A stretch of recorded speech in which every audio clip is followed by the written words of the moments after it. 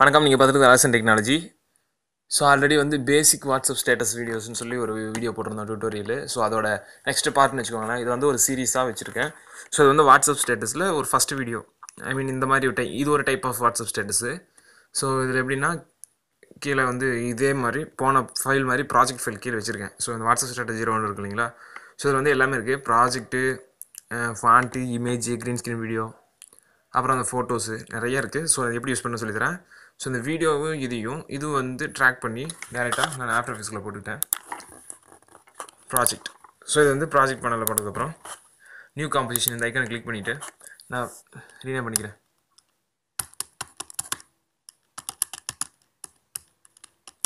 WhatsApp 01 போட்டு 1080 அந்த pixel range வச்சுக்கிட்டேன். 2500 அந்த ரேஞ்சு, 1580 இல்லை, 2500 into 2500 அது கொடுத்ததுக்கப்புறம் ஸோ இந்த ஷேப் டூல் இருக்கு இல்லைங்களா. ஸோ இதை கிளிக் பண்ணிவிட்டு ஷிஃப்ட்டை பிடிச்சிட்டு 3 தடவை கியூ ப்ரெஸ் பண்ணிங்க அப்படின்னா அடுத்தது ப்ரெஸ் பண்ணிங்கன்னா ஒரு ஸ்கொயர் பாக்ஸ் வரும். இதில் பார்த்தீங்கன்னா ஸ்ட்ரோக் வந்து நான் என்ன பண்ணியிருக்கேன்னா ஒரு ஒயிட் கலரில் ஒரு ஸ்ட்ரோக்கு ஃபுல் ஒயிட்டாக வச்சுக்கிட்டேன். ஃபில்லை வந்து ஆஃப் பண்ணி வச்சிடணும். இதில் 40 பிக்சல்ஸ் இதுதான் இந்த செட்டிங்ஸு.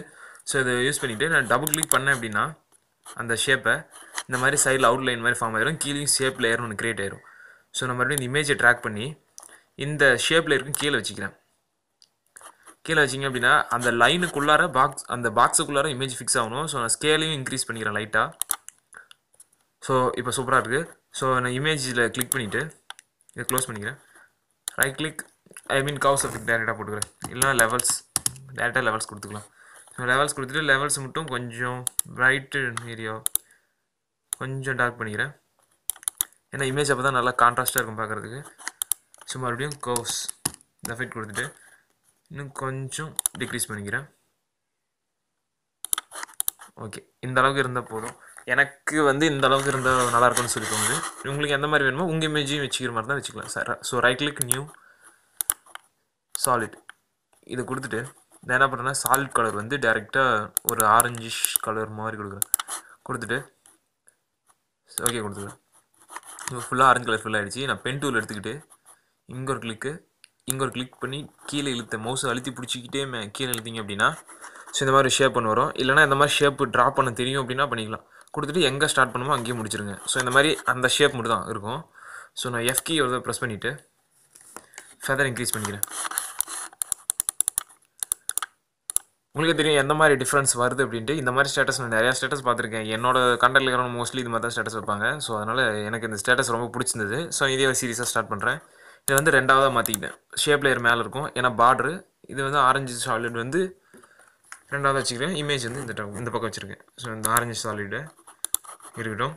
ஸோ இதில் வந்து என்ன பண்ண போகிறேன்னா ஃபாண்ட்டு வந்து பார்த்தீங்கன்னா கிளாஸ் அண்ட் ப்ளூம்ஸ்னு சொல்லி ஃபாண்ட்டு சைஸ் எல்லாம் நான் நார்மலாக 400 வச்சுருக்கேன். ஸோ இந்த மாதிரி டைப் பண்ணி கிளிக் பண்ணிவிட்டு அந்த ஃபாண்ட்டு கீழே டிஸ்கிரிப்ஷனில் இருக்குது. நான் இப்போ வந்து என்ன பண்ணுறேன்னா வேறு டைப் பண்ணுறேன். பியூட்டி அப்படின்னு சொல்லி டைப் பண்ணுறேன். BEAUTY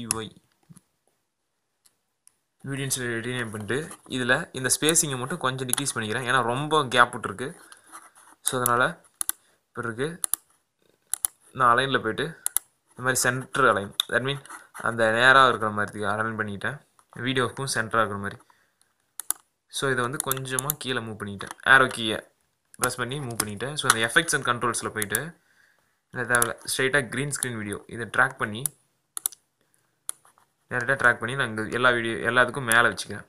ஃபஸ்ட்லேயே வச்சுக்கிறேன். இப்போ என்ன பண்ணுறேன்னா ஸ்கேலை ப்ரெஸ் பண்ணி எஸ்கி எதோ ப்ரெஸ் பண்ணிட்டு ஸ்கேலை இன்க்ரீஸ் பண்ணேன் அப்படின்னா போதும். இந்தளவுக்கு இருந்தால் போதும். ஃபுல் வீடியோவும் கவர் ஆகணும் இல்லை. ஏன்னா நம்மளோட வீடியோ சின்னதாக இருக்குது. அதனால் ஃபுல் வீடியோ கவர் ஆக தேவையில்ல. இதில் போய்ட்டு ரைட் கீயிங் எஃபெக்ட் அப்ளை பண்ணிக்கிறேன். கீயிங் லைட் 1.2 டுட்டோரியல் பார்த்தவங்களுக்கு அதே தான், சேம் கான்செப்ட் தான். இந்த ஐ ட்ராப் டூல் கிளிக் பண்ணிவிட்டு க்ரீன் கலர் ஃபிக்ஸ் பண்ணேன் அப்படின்னா க்ரீன் கலர் ஃபுல்லாக ரிமூவ் ஆகிடுச்சு. ஸோ அவ்வளோதான். இதில் நார்மலாக பேசிக்காக இருக்கிற ஸ்டேட்டஸ் வந்து இப்படி தான் இருக்கும். ஸோ இதில் மூவ்மெண்ட் இருக்கும். இதில் சாங்ஸ் ஆட் பண்ணுறது நான் அப்புறம் சொல்லித்தரேன். ஸோ விசி கலர் வைப்ரன்ஸ் அப்ளை பண்ணிவிட்டு நான் வந்து இது எந்த கலர் கொடுத்தா கரெக்டாக இருக்கும். ஓகே, இந்த மாதிரி ஒரு டார்க்கிஷ் ரெட் டார்க்கிஷ் ஆரஞ்சு எது கொடுத்து பார்க்குறேன். ஓகே, நல்லா தான் இருக்குது. கொடுத்துட்டு ஓகே கொடுத்துக்கிறேன்.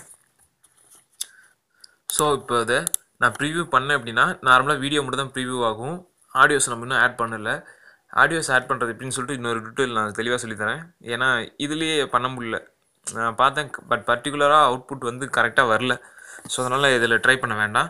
நான் இதை வந்து எப்படி வேறு சாஃப்ட்வேரில் போட்டு ஸ்டேட்டஸை உருவாக்குறேன்னு சொல்லித்தரேன். இதில் சும்மா பேசிக்கான அனிமேஷன் அந்த மூமெண்ட் வேணால் கொடுத்துக்கலாம்.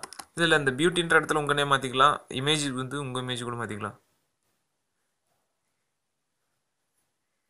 ஸோ நார்மலாக வந்து சிம்பிள்னு இல்லை, இதுவும் one kind of WhatsApp status தான். ஸோ இதோட அடுத்த சீரீஸில் நான் என்ன சொல்கிறேன்னா, அடுத்தடுத்து இதையே எப்படி இம்ப்ரூவ் பண்ணுறது அப்படின்னு சொல்லித்தரேன். ஸோ பியூட்டின்ற போய்ட்டு டைப்பிங் டூல் இதில் தேவையில்லை.